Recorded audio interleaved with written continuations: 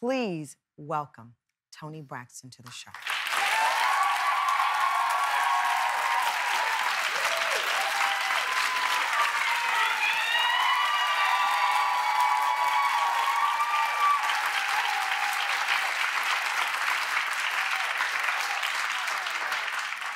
We're here. Hey, sis, how you doing? I'm good, sis, and we're here for you. I know you hear the audience.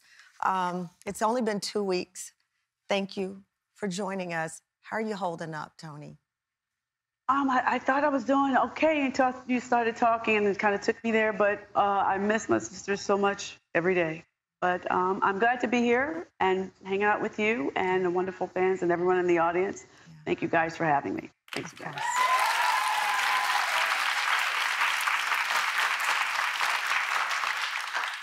Toni, you shared such a beautiful tribute on social media about Traci when she passed away. You showed the snow was falling, and you said, "Our angel is now a snowflake." Yeah.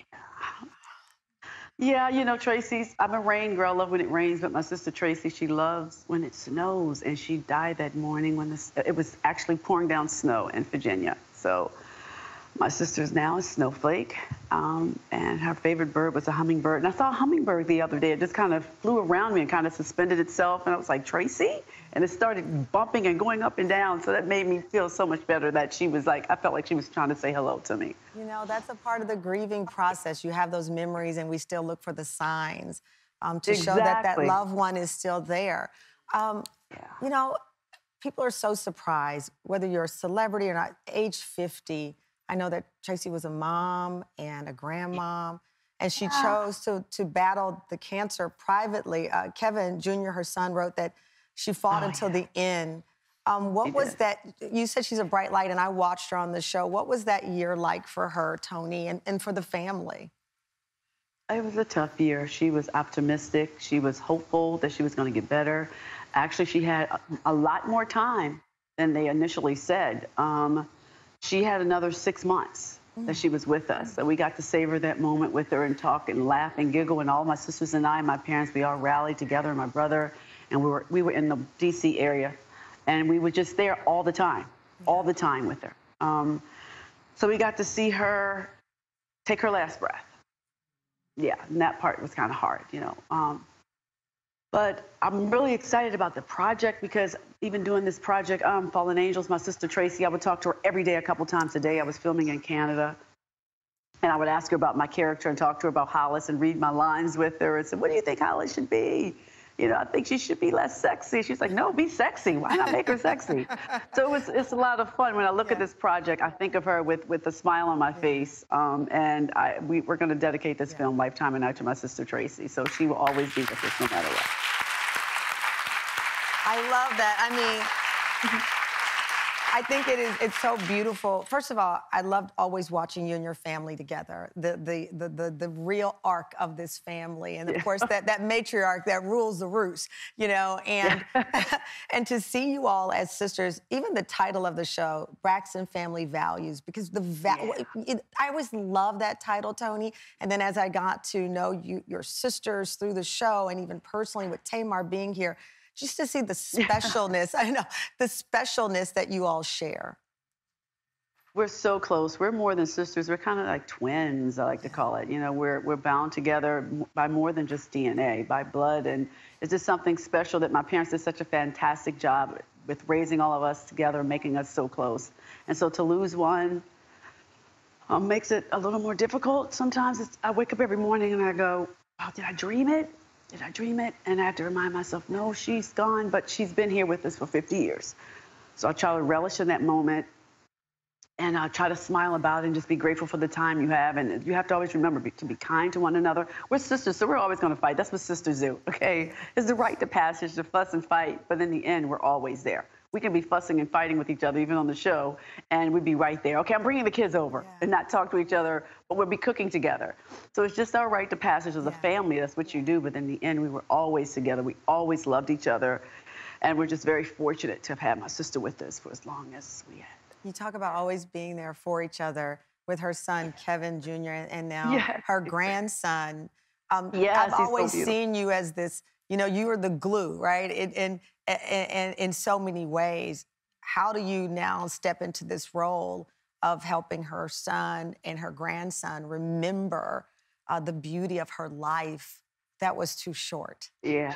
Her and her son, they were so close. Her and her grandson and her son's wife, we were just a big family. We were all there. Her son was there, her husband was there. Everyone was there. Her best friends were there, Tawana, Denise. Everyone was there with her. She had so much love. The hospice nurses were incredible. You never think that it's going to happen to you and your family. So you have to remind yourself to enjoy the moments, be happy. And it's okay if you fuss and fight, but just enjoy the moments and try to just smile and be happy, be kind to one another. Yeah. And I'm okay. Today's okay. It's okay. It's not my best day, but it's an okay day, you know. And I'm happy that I'm here, and I'm happy that I get to talk about it. And her birthday's coming up soon on the 2nd, and my sisters and I, we're going to celebrate and have a big Traci Day thingy.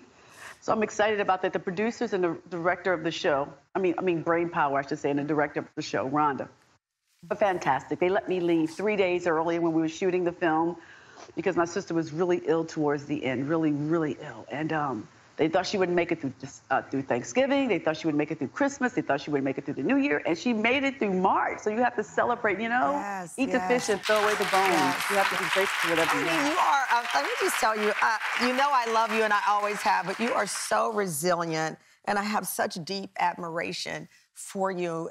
When we come back, we're going to talk about Toni's own resilience in her life. She, by the way, is one of my mom goals. When I had my son, I always thought about Toni and how she just has done so much, especially on behalf of children diagnosed with autism. More with Toni Braxton after the break and her new project and how she keeps going.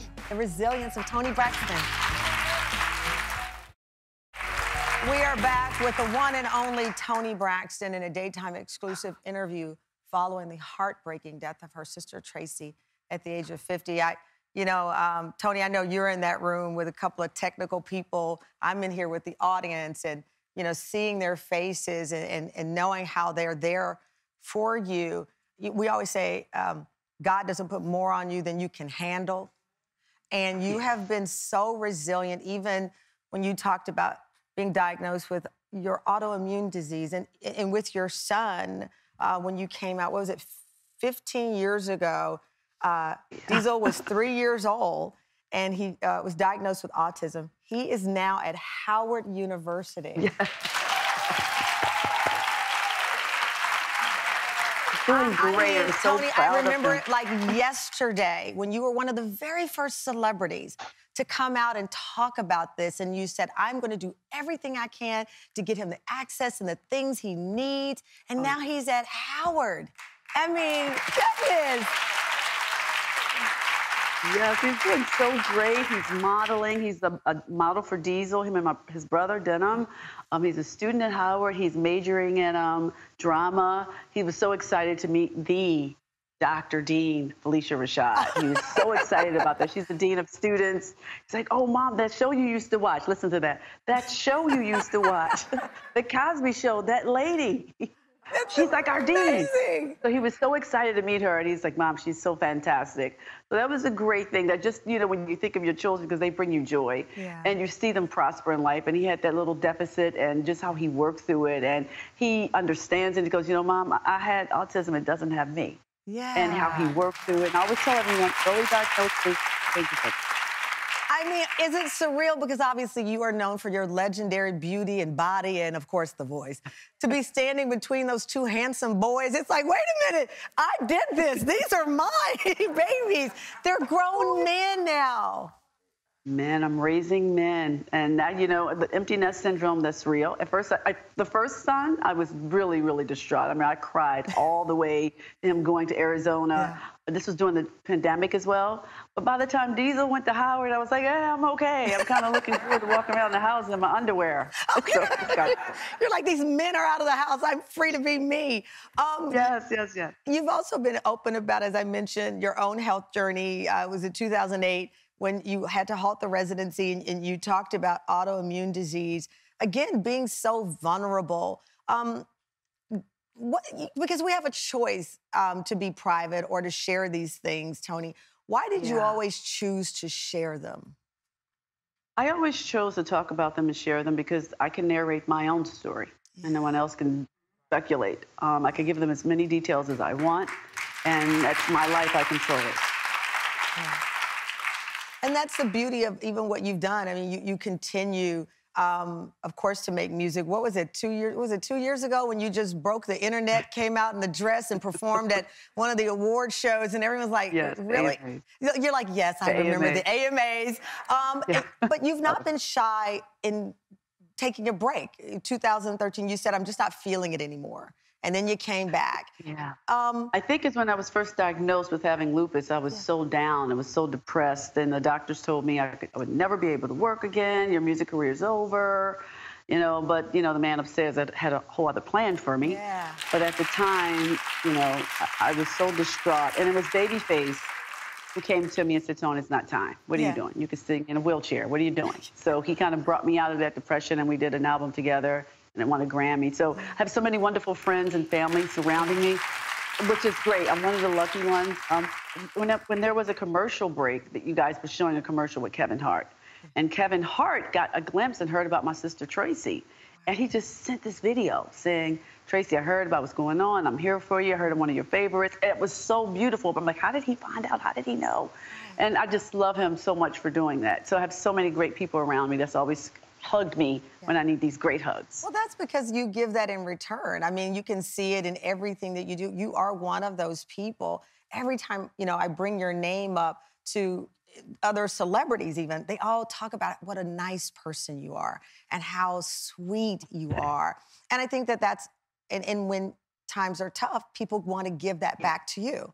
And that's what Kevin Hart was doing for Traci via you. Yes. Yes, he was so wonderful to do that. Oh, we love you.